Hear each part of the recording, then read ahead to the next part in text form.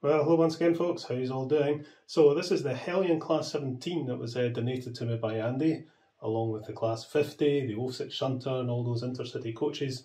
Fantastic donation, and once again, a really big thanks to Andy for it. So I thought I would leave this till last, because it's a Heljan. These things are interesting to work on. Let's just see how this runs though.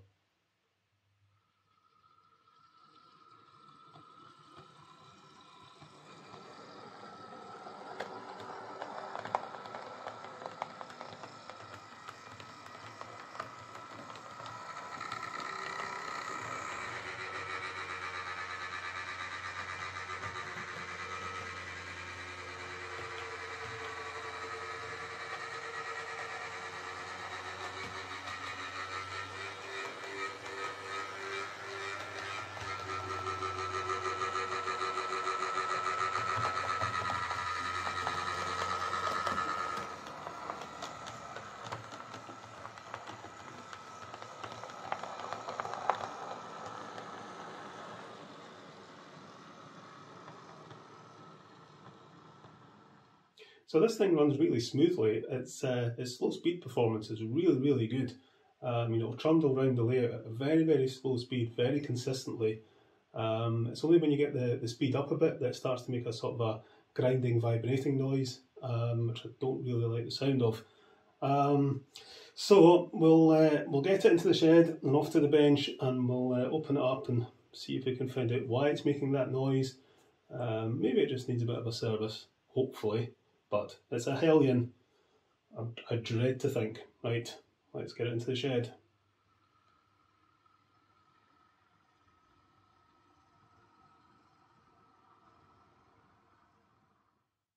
Right, okay then, let's have a look at this. This is the third Heljan I've looked at. This, I'm hoping, just needs a bit of a service. The noise it's making when it's at speed, it sounds like the gears are grinding, but it's maybe just the noise this thing's going to make. There's maybe not much I can do about it. But we'll have a look, because I'll probably run this very slowly anyway. And when it does run very slow, it runs superbly. But we'll have a look and see what's what. So the Class 16 and the rail bus were, how can I put it, challenging to work on. And I don't think this will be any different. This came with its box and a set of instructions. Thank goodness, because getting into these things can be a bit of a puzzle. Although their instructions, yeah, it gives you instructions if you want to fit a decoder, but it does give you a bit of a heads up on how to get the body off. You've got to remove this little cab, and then there appears to be a pointy thing. Which end is it? Yeah, this end. Spring buffers, but these ones are held on with a little keeper. I don't know if you'll be able to see them or not. There's two tiny little black plastic keepers that hold the buffers in. You've got to remove those keepers and undo the clips, and then this will come out. So it's all a bit daft, but never mind. I think getting these back on will be probably harder than getting them off. Let's get that out the road and see if this comes off, because apparently this just unclips. Oh, there you go. Come on, off you come. So that just comes off like that. That appears to be fixed on. I'm not quite sure what the point of being able to remove that is. It's not really giving you access to anything. But you can see the motor in there, the two flywheels. Right, let's see if we can remove these tiny little keepers. I mean, I guess if you just pull the buffer, I guess they're going to come off. Or we could try and leave them off with a little screwdriver or something. We'll try that. Just a wee bit worried that they go pinging off somewhere, because they're so small. If they do go pinging off, probably never going to see them again. Well, that came off nice and easy. And there we go. and there's a tiny little spring on the buffer. There's the little plastic keeper. This one's a bit more stubborn. There we go. The tiny little spring. Don't want to lose that. These Hellions really are not for the faint-hearted. So many tiny little fiddly things that could go so horribly wrong. Right. Okay. Now we've got clips there, and there that I can see. We'll open them up, cocktail sticks, and hopefully the chassis will come away from the body.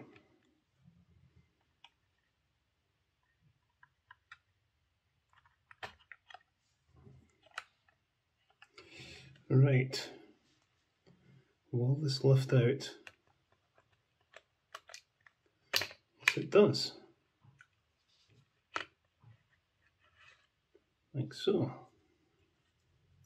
Right, what have we got here? So this is all one PCB, which is connected to the pickups. All the wheels are conductive. And then there's lights front and back, which I'm guessing are directional. That looks like an 8-pin blanking plate in there.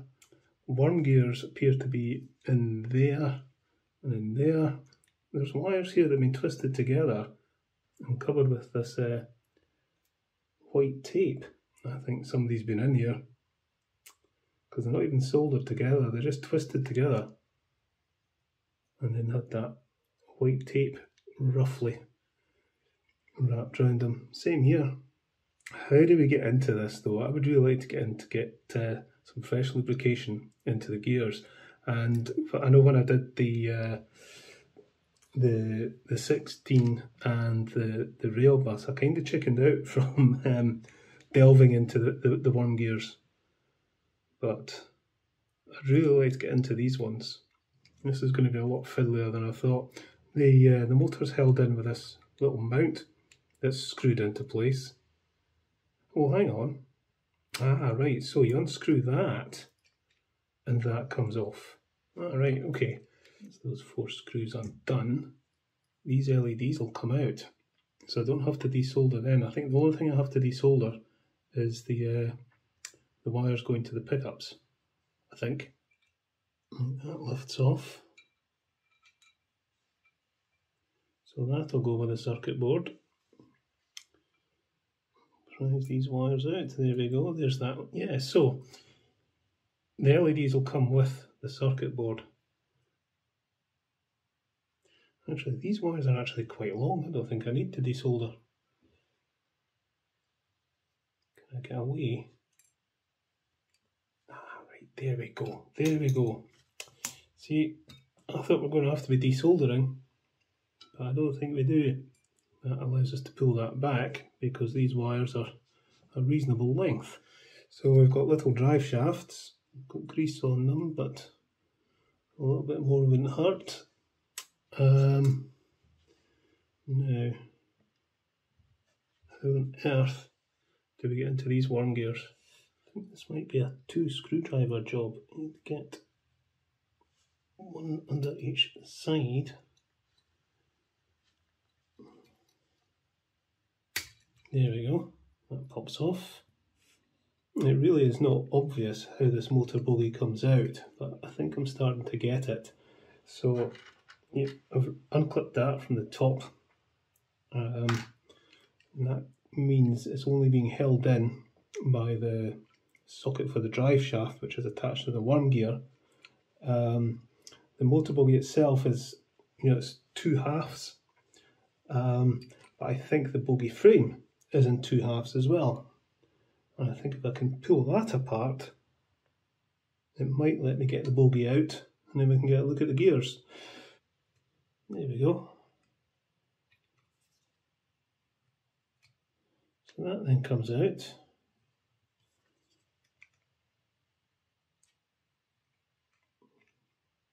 And that side comes out. Does that now come out? Yes, it does, even though it's still attached with the wires. I don't know how well you can see, but there's clips there and there and there and there that hold this plate on. If I can get that off, I think the wheels will come out. And I can remove these pickups, and then I can open this up.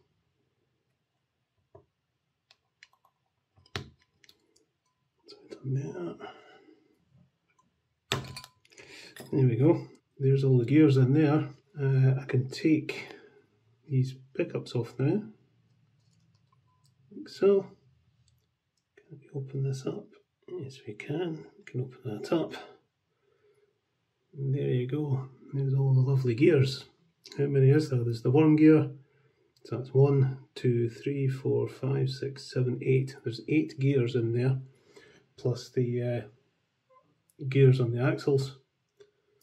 So that's 10 gears. So in total on this model there is 20 gears. I mean, I dare say I'm going to put all this back together and it's going to make exactly the same noise, but it's been very interesting to get into this because I didn't delve this far with the Class 16 or the rail bus.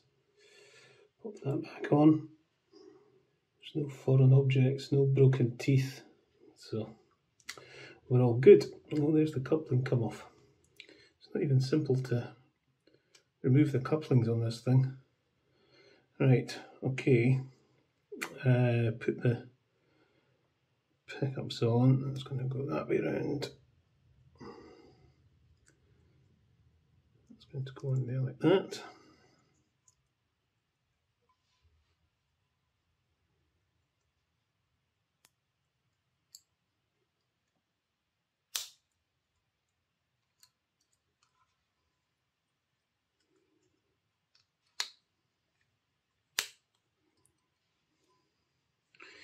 Okay, that's that on. This is extremely difficult to try and fit this back in. I mean, it's one of these things that kind of comes apart reasonably easily when you know what to do, but getting it back together, how on earth did I get that? Because this thing here, it's got a peg top and bottom. This bottom peg has to fit into a little hole just underneath this. I dare say that would, oh, it does come off. Oh dear, yeah, that comes off very easily. Worryingly easily, to be honest, but that will now make that easier to fit in. So that thing goes in like that. And then that will fit on top there, like that. Right, fit that back in. Just worries me that that just pushes onto that shaft. Just worries me that that came off so easily. Well, it's on. Right, we can get the two halves of the chassis on now. Fits on there, and that one fits on there. Alright, that's that back together. Well, that was fun. Got to do this one now. Oh, now see, there's a wee foreign object. A little hard thing, looks like a wee bit of plastic or something, caught in that gear. Okay, now I just need to sort these lights out, and I'm going to, I mean the wires have come detached, at least this red wire has. I think what we'll do is we'll twist them, solder them, and we'll get some heat shrink on instead of this tape. Just a wee bit soldering these wires. Get the heat shrink over. So I'm not going to use flame to heat this because the wires are too thin. I have ordered a little mini heat gun that I think will be quite good for this.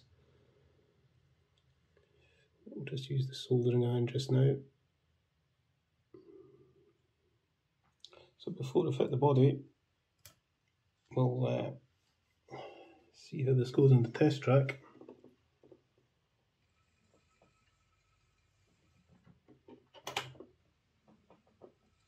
It works. The lights work.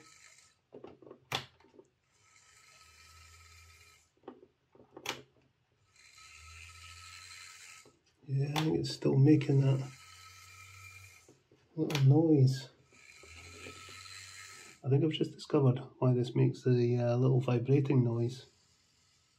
Not too bad in that direction. It's worse in that direction. But after taking it all apart, I think the problem is this flywheel. It's wobbling.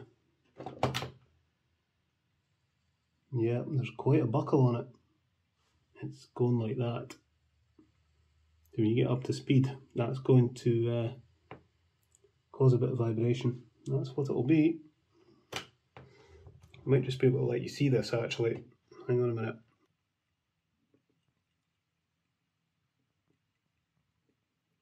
That really should not be moving from side to side like that. You look at the other one, it's fine. I'm really annoyed with myself that I didn't spot that earlier. Okay, so I think what I'm going to do is, I'm going to take the motor out and I'm going to have a go at straightening that up. I'm not sure how possible it's going to be, but it's worth a shot. If it doesn't work, I'll just get a replacement motor.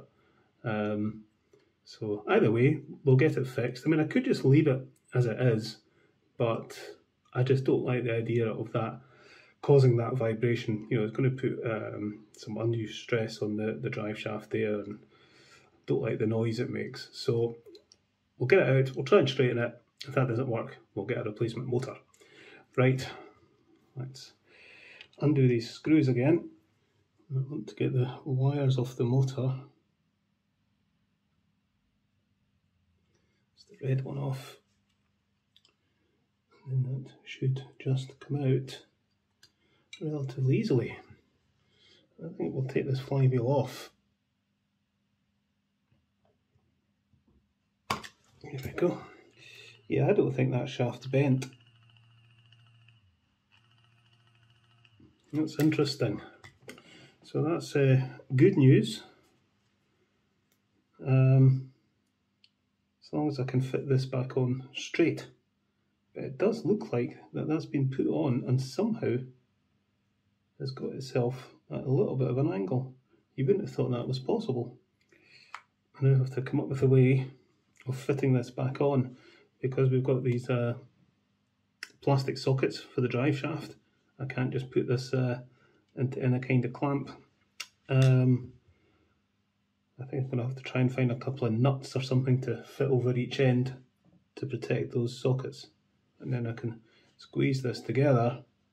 Okay, I don't have a nut the right size. I've probably got one somewhere in my shed, but I can't be bothered going to look. So I've just got some washers here, and they fit round the little socket there, and we'll put a piece of tape over it just to hold everything in place, like so. So I've done that either end. So now I can fit this into this clamp, and hopefully squeeze this together, keeping it nice and square, like so.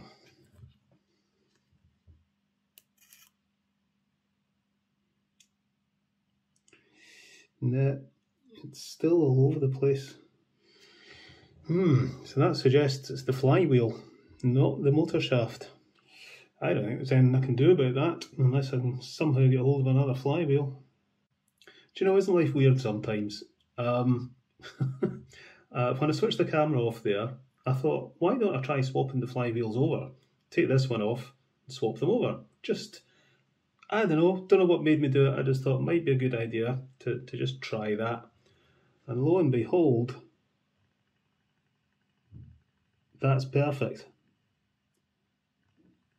So clearly, this backs up my theory that this is, you know, the motor's been removed and someone's had the flywheels off, and they've inadvertently put them on the wrong ends. But I mean, you really wouldn't think it would make any difference, but clearly it does. So that's something to be mindful of if you're ever taking flywheels off. Put them back on the right end. I mean, I guess it's just when you squeeze these, the flywheels on, the brass against the shaft maybe, does get kind of grooved a little bit as it goes on, because it's a very, very tight fit. And if you put it on a different shaft, maybe it just doesn't quite fit. Who knows? But that is absolutely spot on now.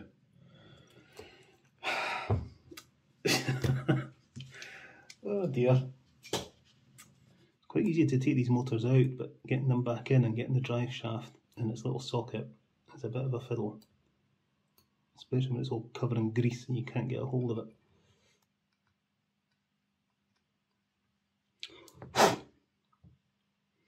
Right, I think that'll do. Right, pop this on the test track.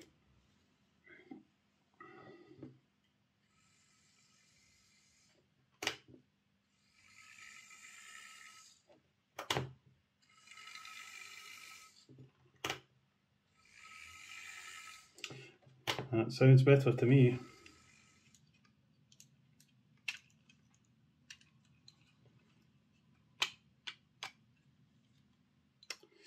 Ooh, one of the other buffers has come out.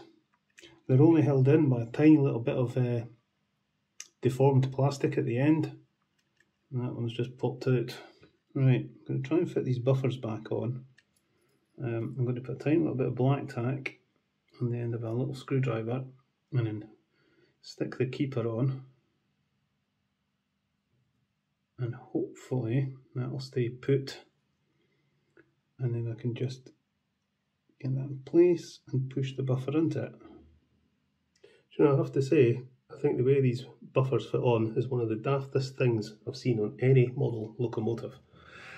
But they're on and they're all working. I think it has to go this way, I think. There we go. Yeah, just give it one last quick test on the test track.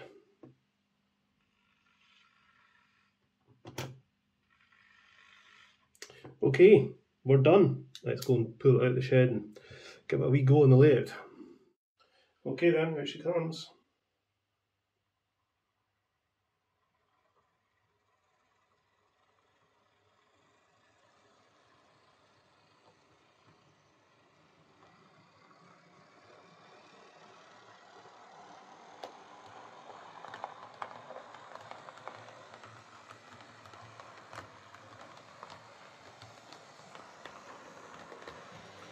Give it a bit of power, and we've not got that horrible vibration noise. So that's a success.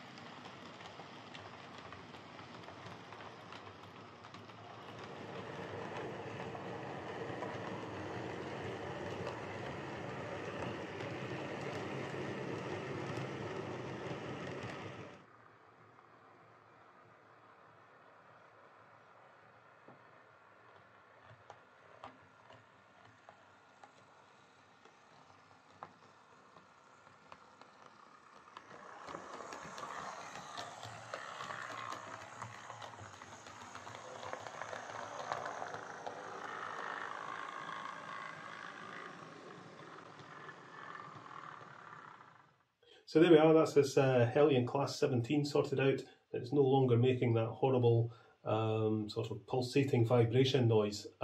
It's still growling a bit going in reverse, which is definitely coming from the gears. You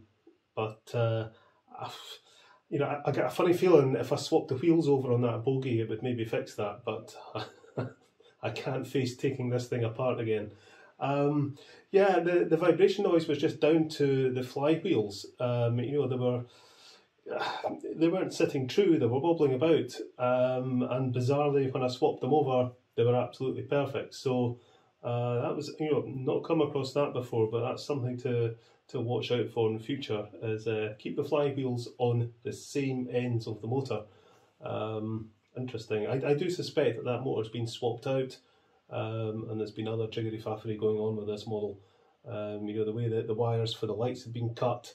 I mean, the lights are not bright on this thing, you can barely see them when they're on, but I'm not too worried about that. But yeah, interesting to work on another Heljan, and you know, to go a bit further and get the bogies out and get a look at the gears and everything. So now that I know how to do that, I may well revisit my rail bus at some point and give that a good service.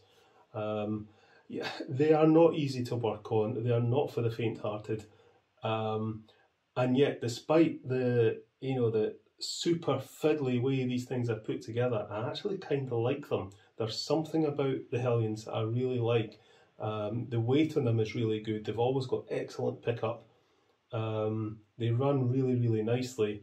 The motors are maybe a bit underpowered, and you know, they are an absolute nightmare to work on, but there is something about them I really like. So thanks very, very much again to Andy for sending me this, along with the 06 Shunter and the Class 50 there, and all the intercity coaches. Fantastic donation, and it was a lot of fun sorting them out. Quite appropriate to do the Heljan on Halloween, I think. Bit of a horror. Right, okay, what's next? I think it'll be another donation actually. I've got a couple of things being sent to me, but there'll be more repairs soon, so stay tuned and I'll catch you later.